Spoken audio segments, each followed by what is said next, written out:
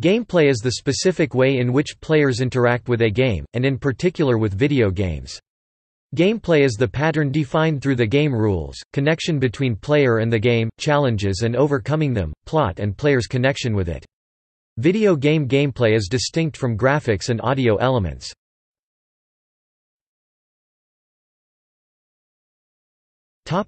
Overview.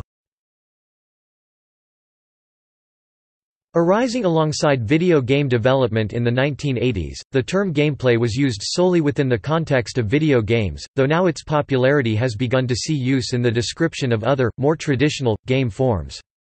Generally, gameplay is considered to be the overall experience of playing a video game excluding factors like graphics and sound. Game mechanics, on the other hand, is the sets of rules in a game that are intended to produce an enjoyable gaming experience. Academic discussions tend to favor terms like game mechanics specifically to avoid gameplay since the latter term is too vague.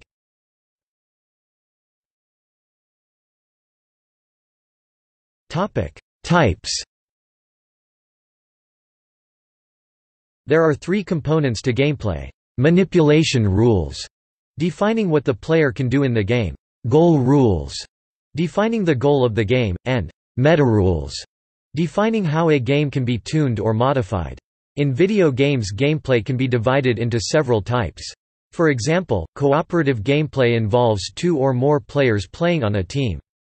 Another example is twitch gameplay, which is based around testing a player's reaction times and precision, maybe in rhythm games or first-person shooters. Various gameplay types are listed below. Asymmetric video game, cooperative gameplay, emergent gameplay, nonlinear gameplay.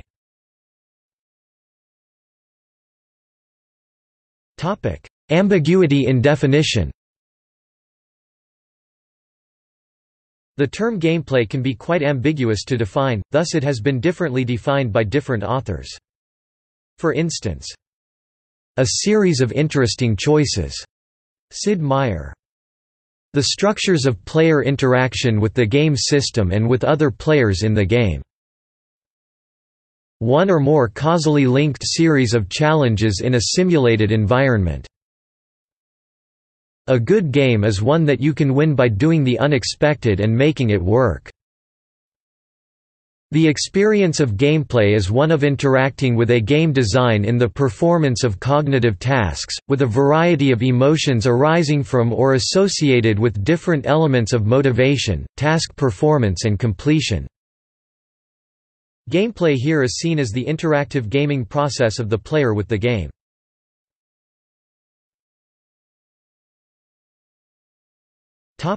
Playability. Playability is the ease by which the game can be played or the quantity or duration that a game can be played, and is a common measure of the quality of gameplay.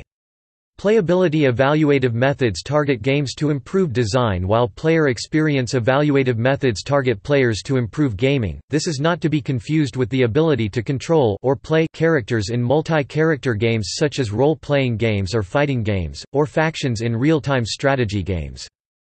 Playability is defined as a set of properties that describe the player experience using a specific game system whose main objective is to provide enjoyment and entertainment, by being credible and satisfying, when the player plays alone or in company.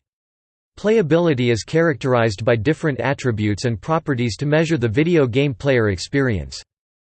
Satisfaction, the degree of gratification or pleasure of the player for completing a video game or some aspect of it, like mechanism, graphics, user interface, story, etc.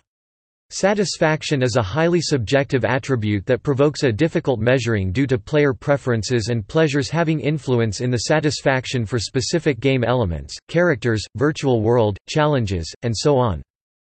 Learning, the facility to understand and dominate the game system and mechanics, objectives, rules, how to interact with the video game, etc. The desktop systems try to minimize the learning effort, but in video games we can use the learning curve according to the game nature. For example, in one hand, we can demand great initial abilities before to play, or training them harshly in first phases of the game, to help players to understand and dominate all the game rules and resources, and they can use them from the beginning of the game. In the other hand, players can learn step by step in a guided way when they need some ability in the video game.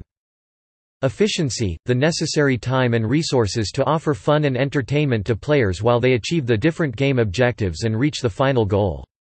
An efficient video game is able to catch the player's attention from the first instant, and provoke him to continue playing to the end of the game.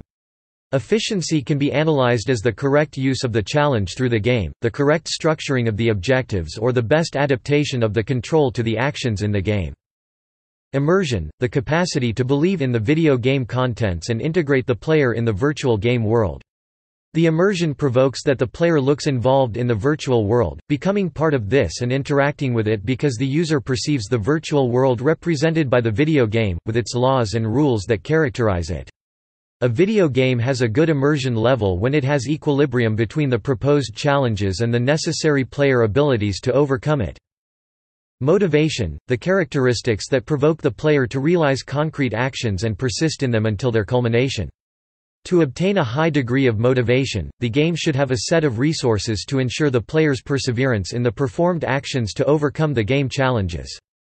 This means, different factors to make sure positive behavior in the interpretation of the game process, focusing the player on the proposed challenges, showing the relevance of the objectives to reach and reward for challenges, promoting the player confidence to face them and the pleasure to achieve them. Emotion, the involuntary impulse, originated in response to the stimulus of the video game and induces feelings or unleashes automatic reactions and conducts. The use of emotions in video games help to obtain a best player experience and leads players to different emotional states: happiness, fear, intrigue, curiosity, sadness, using the game challenges, story, aesthetic appearance or the music compositions that are capable of move, affect, to make to smile or to cry to the player.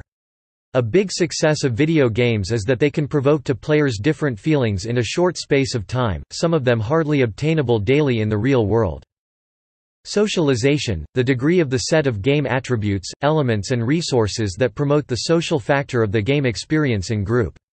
This kind of experience provokes appreciating the video game in a different way, thanks to the relations that are established with other players or with other characters of the game that help the player to resolve jointly the game challenges in a collaborative, competitive or cooperative way. The game socialization allows players to have a totally different game experience when they play with other persons and promote new social relationships thanks to the interaction among them. In addition to this, socialization also is present at how the social connections that we have are projected with the group in the characters of the video game and context in which the game is realized.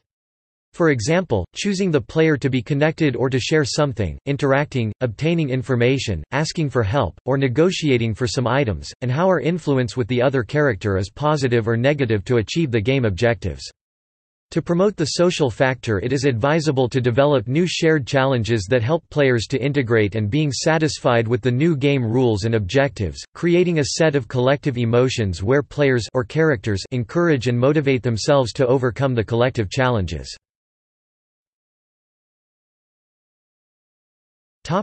Playability's facets. The playability analysis is a very complex process due to the different point of view to analyze the different part of video game architecture. Each facet allows us to identify the different playability's attributes and properties affected by the different elements of video game architecture. The playability's facets are: intrinsic playability, the playability based on the own video game nature and how it is shown by the player. It is strongly related to the gameplay and game mechanic. In this facet we can analyze the video game design implementation, especially video game rules, goals, objectives, rhythm and other design mechanics. Mechanical playability, the video game quality as a software system. It is related to the game engine, with special emphasis, for example, in the fluency of the movie scenes, correct lights, shadows and rendering, sound and music, graphics motions, character personality implementation and communication systems in a multiplayer video game. Interactive playability, player interaction and video game user interface development, for example interaction dialogue and game controls. This playability is easily visible in the game interface.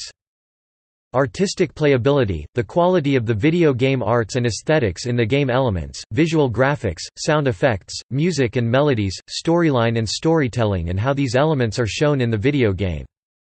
Intrapersonal playability or personal playability, the individual vision, perception, and feelings that the video game produces in each player when they play the game. It has a highly subjective value. Interpersonal playability or social playability, the group consciousness and different user perceptions when the player plays with other player in a competitive, cooperative or collaborative way. Finally, the global playability of a video game will be deduced through each attribute value in the different playability's facets.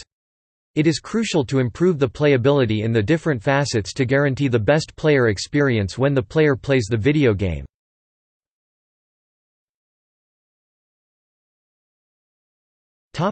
See also: Game development and game design, Game mechanics, Interaction design, Play activity, Time-keeping systems in games, Video game genres.